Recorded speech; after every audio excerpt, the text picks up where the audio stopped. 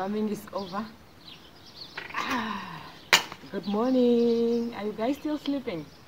You cannot be sleeping. I'm just done with cultivating. And now I want to introduce you to some of my friends. This is Goldie. Hello, baby Goldie. He just turned 2 years yesterday. So you may still wish him all the best there. So that he's blessed and grows strong and healthy. This is Fluffy. Good morning, Fluffy.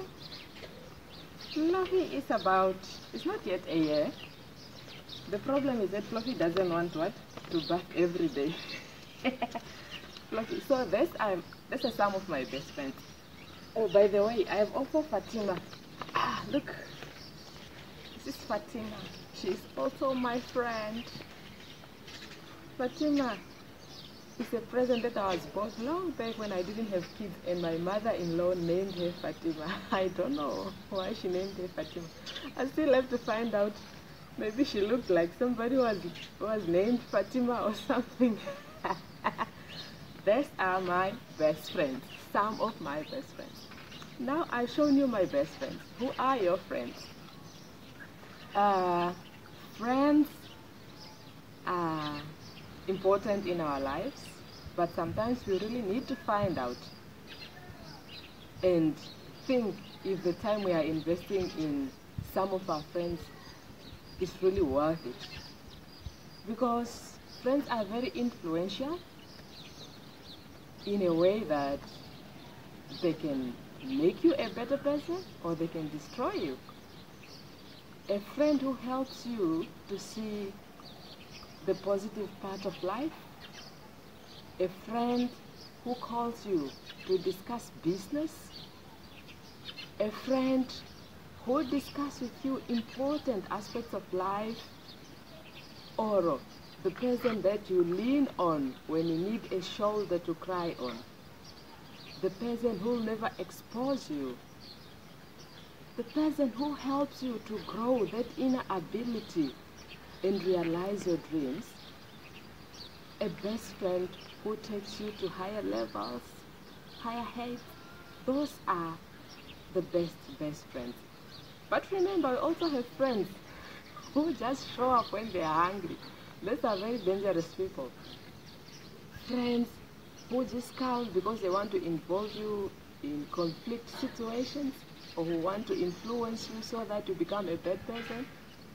Let's say if you are a learner, peer pressure, a friend who comes so that the two of you go and I'm not against those who smoke, but it's just an example, who comes and, lure you into smoking, robbing, going out of, your ways of life. A friend who laughs behind your back.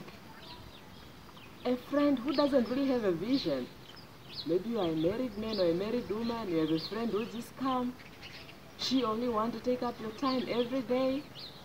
She doesn't even consider that you have a family somewhere that you need to take care of. A friend who takes your time, which you're supposed to keep doing your responsibilities. These are some of the friends that we need to be careful of. Bad things are happening, good things are happening. Bad friends will put you in a situation of confusion, of trauma, a situation which is dangerous, that you may even regret in the end of the day. But we also have friends whom we do appreciate, and we really wish that they stay forever. Friends who have made us to realize our dreams. Look, I told you about Goldie. Goldie is a best friend because he barks for me the whole night. We play all day long. Look at little Fluffy. Little Fluffy is a best friend. Although he doesn't like barking, he doesn't bring me trouble. I don't want friends who are troublesome. Look at Fatima. When I'm broken-hearted, or when I want to say things which I cannot really tell anybody, I tell Fatima. For 12 years now, she never said out anything, the secrets that I've told her. Never. She's the best friend. So now what I want to say is that choose your friends wisely. Wisely. Just choose your friend wisely. You have to have friends who have got a vision. If they don't have a vision, try to put some vision into them, direct them to the right path.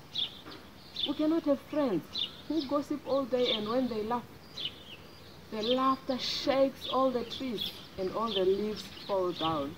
You cannot just be friends who drink all night long, forgetting that you have got responsibilities. I'm not saying people should not enjoy themselves, but be wise of your friends. Choose wisely and have a good day. Sharp. Go